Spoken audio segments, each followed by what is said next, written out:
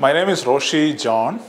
I did my PhD in robotics from National Institute of Technology in India. Technology is going to support manufacturing. Technology is going to help people get more jobs, more highly paid jobs, not just normal jobs. And technology is going to, we need more people who are interested in technology for the future generations to come, to work out new technology concepts, new problems which the future may throw us. So it's all around us. It could be a mechanical system, it could be software, it could be a combination of all these things. It could be, anything which you can imagine. The best thing with engineers is that they can think on an implementation kind of a way. They can see problems, and they should be able to think about solutions, which could help people solve the problems which they face day to day on a day-to-day basis.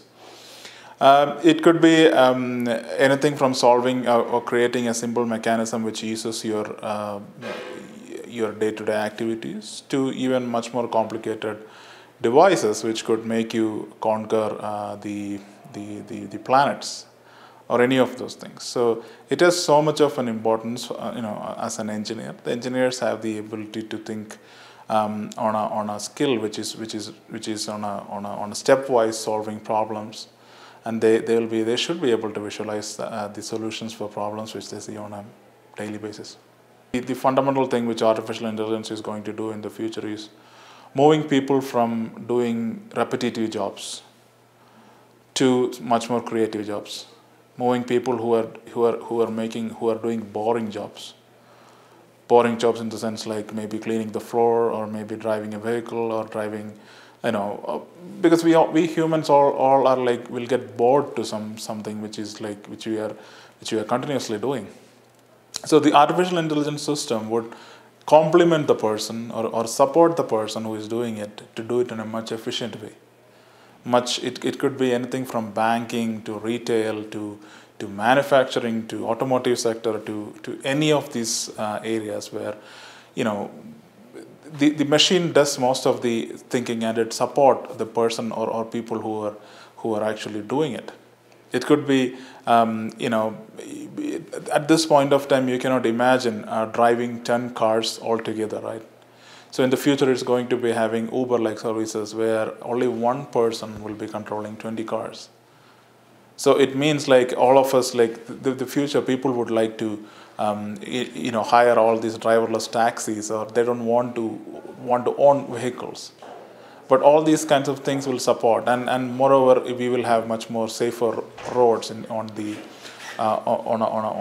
if we see on highways or any of these places.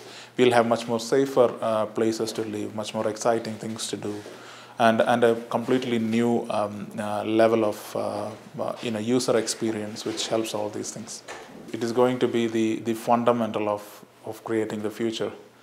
It is like creating the foundation in the sense like it would be more like you are actually creating on a technology scale. If you see, you are actually creating systems which will become the foundation for the future generations to come, and that will become the foundation for the next future generations to come.